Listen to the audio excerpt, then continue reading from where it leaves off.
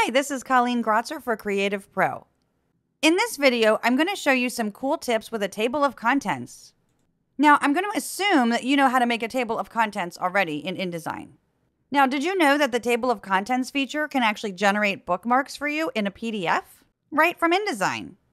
If you don't know what bookmarks are, those are what you see when you open the bookmarks panel in Acrobat. They're clickable links. Creating the bookmarks in InDesign saves you time as opposed to creating them in a PDF. Because if you ever have to re-export the PDF, you'll have to redo all your bookmarks.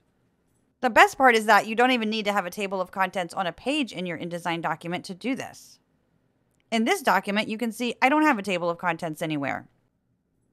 So the first thing you want to do is create a text frame on the pasteboard.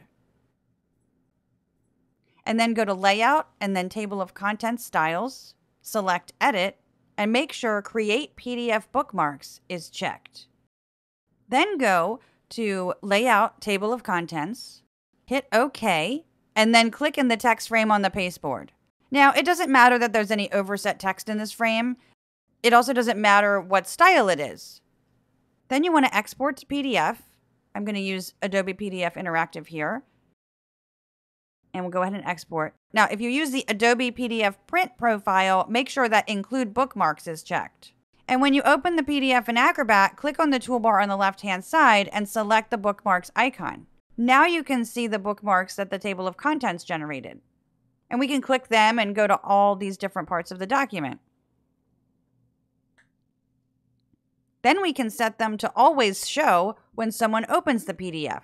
So we go to File and then Properties and then to Initial View, and then next to the Navigation tab, select Bookmarks Panel and Page. And then save the PDF. When you reopen it, the bookmarks will automatically show. Okay, so on to my next tip. Let's say we need to generate bookmarks in the PDF.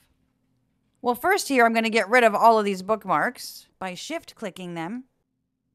Going back to the left-hand toolbar, select the bookmarks icon, and then in the menu in that panel, select New Bookmarks from Structure. You can select which paragraph styles that you want included. And these are the styles from InDesign. In this case, I'm selecting multiple styles by holding down Option on the Mac, which would be Control on Windows, and then click OK.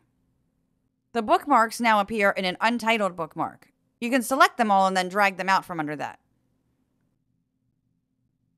And for some reason, it's not dragging them all. And if you wanted to, you could reorder them, but they're already in the order that they appear in the document. And you could nest them if you wanted to as well, like it gave us the untitled bookmark with the nested bookmarks.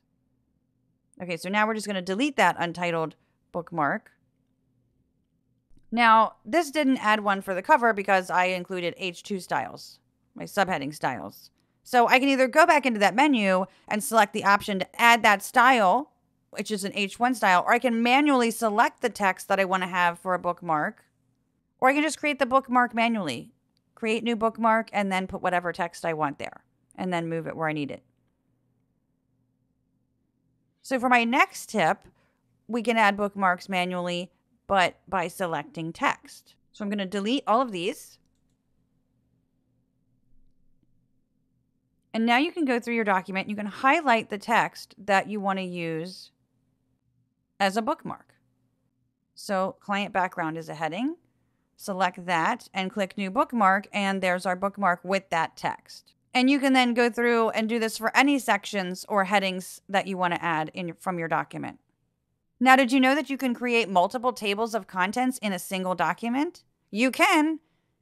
I've worked on large reports that have had 3 tables of contents. The main one for the entire document, and then 2 others for subsections. And other potential uses could be an alphabetical listing of authors or of articles.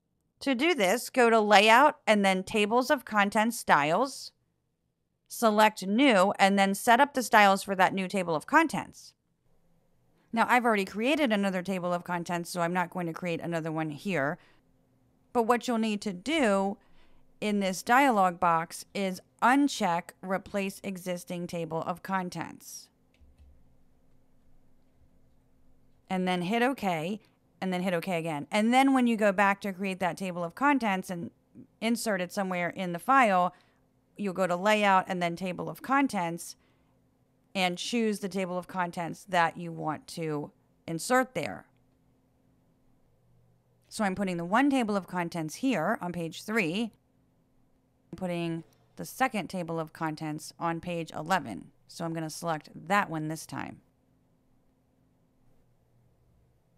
So that's how you do it. I hope this was helpful and that you found out a lot of cool tips and tricks about tables of contents.